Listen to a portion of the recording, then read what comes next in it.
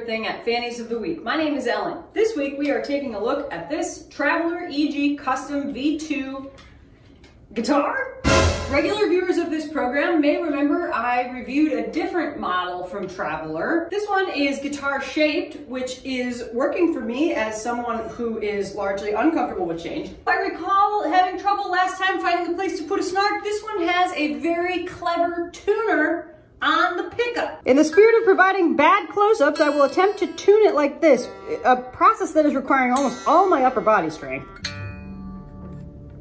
Uh-oh. Is it this one? Well, it does take some jujitsu to figure out which tuner is which. Because look at him.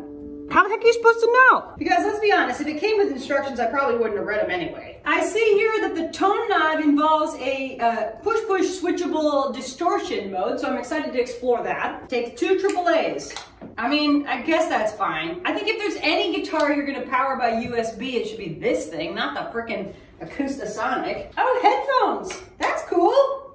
This is actually totally sick! If I was on tour and it wasn't an apocalypse on top of an apocalypse that we're having right now, I would take this with me. It'd be very convenient to have on the bus. It's so little. You could put it in your bunk. You could Velcro it to the ceiling of your bunk.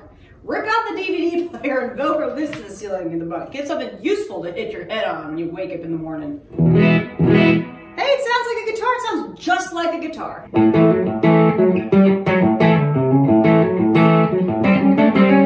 Nice, it feels great. It plays good. Well, tone knob does only a tiny little bit, but it's also, the tone knob is up to so much. The tone knob has a lot of jobs, so we're gonna forgive it for not having as much range in the tone. Now, here we go. We're getting into the sounds. First option is boost. So here's the clean, and here's the boost. It is, in fact, just louder. I don't know why, if it's like an instrument that you primarily use for travel and practice, why you would just need to be louder at the push of a button. I don't know. It does have an aux in. This guitar is a Swiss Army knife. Okay, drive. That's overdrive?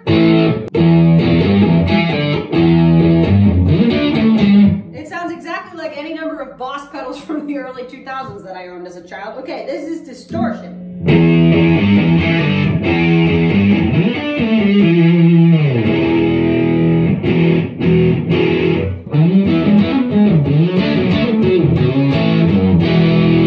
Okay, here's distortion.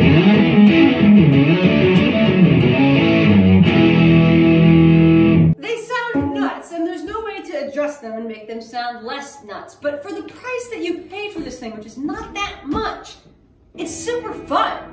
I mean, who doesn't want to just, that's why I make pedals at home. I just try to see how much gain I can put into something. Because that's just fun.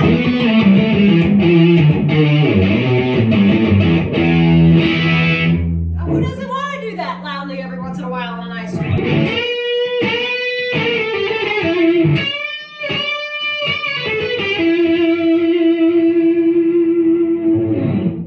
It's just fun. I like fun. Do you like?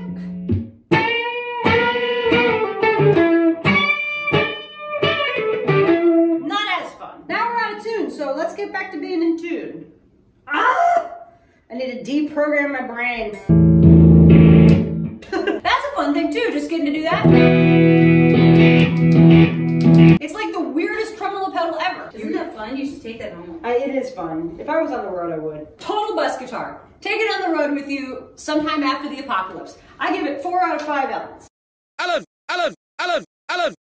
Here at Fanny's House of Music, we also sell vintage clothing. This is orange silk with gold trim. Doesn't say what type of garment it is. A shapeless apron? A shapronless?